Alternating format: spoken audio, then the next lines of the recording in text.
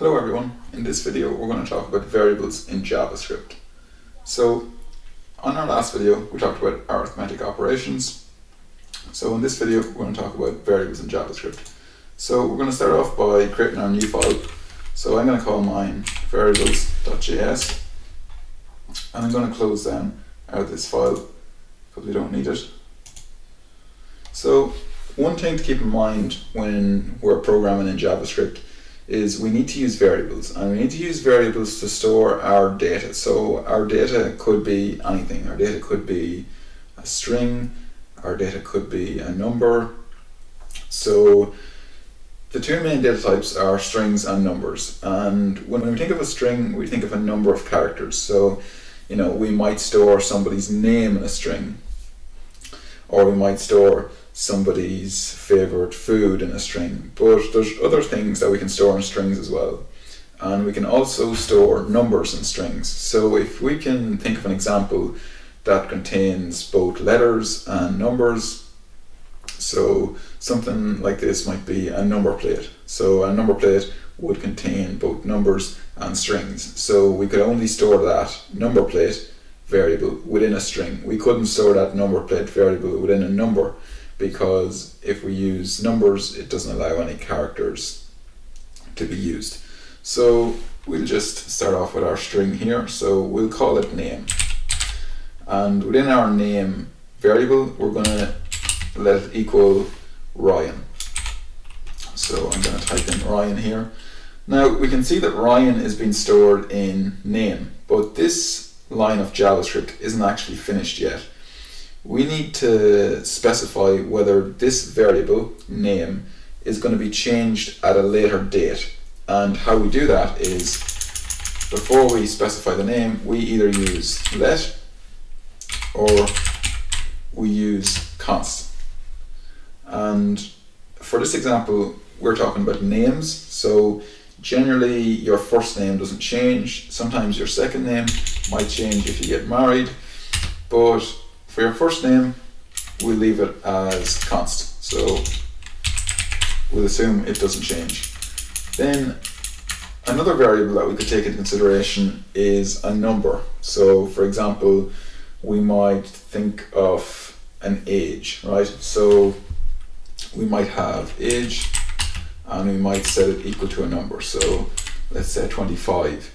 Now our age changes every year, so this variable will need to be changed at some stage, so we'll set this to let. Okay, so now we're going to console log these two values just to see what our output will be. Our output should be Ryan and 25, so we'll do console.log and we'll do our brackets and we'll just copy and paste this, and we'll put in our name inside the first console log, and we'll put in our age inside our second console log, and we'll now go and run this. So we can see our output here is Ryan and 25. So now let's say for some reason we wanted to change our name Ryan. So our first name usually doesn't change, but we're going to try and change it in this example. So we're going to have name and we're going to set it equal to Chris. Okay, so I'm going to put in Chris, and we're just going to try and run this program as it is, and we can see that we get all this red text, and what this is an error. So it's basically telling us that we can't assign Chris to name because name is declared as a constant. So just to make it clear, if we change this to let, so this is saying that name can actually be changed, and we go and run this exact same code, we can see that Chris is now printed out, and it says Chris and the number 25. So as I said before, our first names usually don't change, so we're going to want to make this constant, and we're going to get rid of this because we're not changing our name. So now we've got this let age 25, and from before we know if we use the let keyword that we can change our age and it shouldn't give us an error. So to change our age, let's say age plus plus. So if you remember from our previous video, when we used the plus plus increment operator, it will increase our number by 1. So we should see 26. And we can see the output displayed is Ryan and 26. But we could also assign a completely different age. Okay, so we could say age is equal to maybe 30. And then we'd see our output as 30. And so we do, we see Ryan and 30. And imagine if we change this to const, we would then not be able to change our name on this line. So if we could try and run this,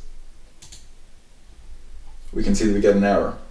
So we need to change this back to let, because we want to be able to change our age. And we'll take this away.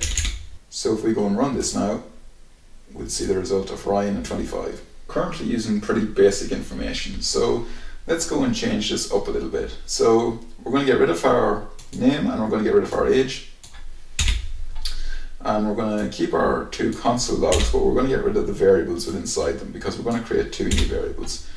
And the first variable that we're going to create is just going to be a license plate number, okay?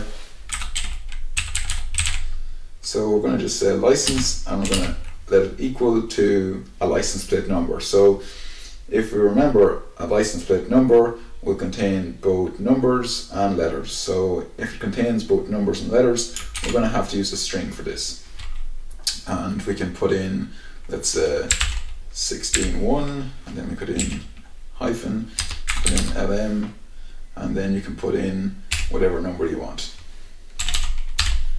So now, is our license plate going to change? Our license plate on our car will never change. You know, you might replace the tires, you might replace the engine, but the license plate on the car will never change.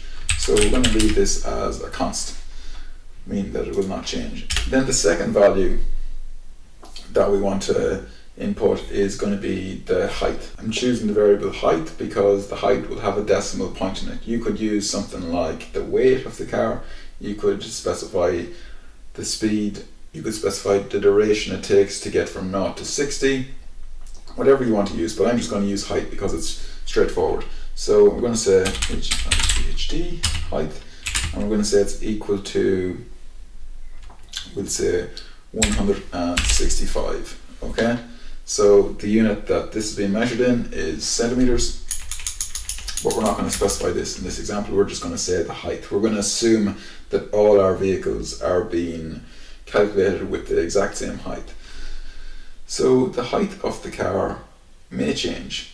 So depending on the type of tires you put on, or if you raise or lower the suspension. So we want to put this as a let. And we can see, if we print these out, we can see, we'll see license and we'll see height. So currently, if we print these out, we'd see that our license plate number and our height are the same as the values we've assigned to it. But when we're dealing with numbers in JavaScript, we can also do decimal points. So we can say 165.5, and we can go and run this, and we can see that 165.5 is being displayed. Or we can also change this to have multiple decimal places, so as many as we want. So we could say this, and we run this, and we can see that it gives a more precise measurement.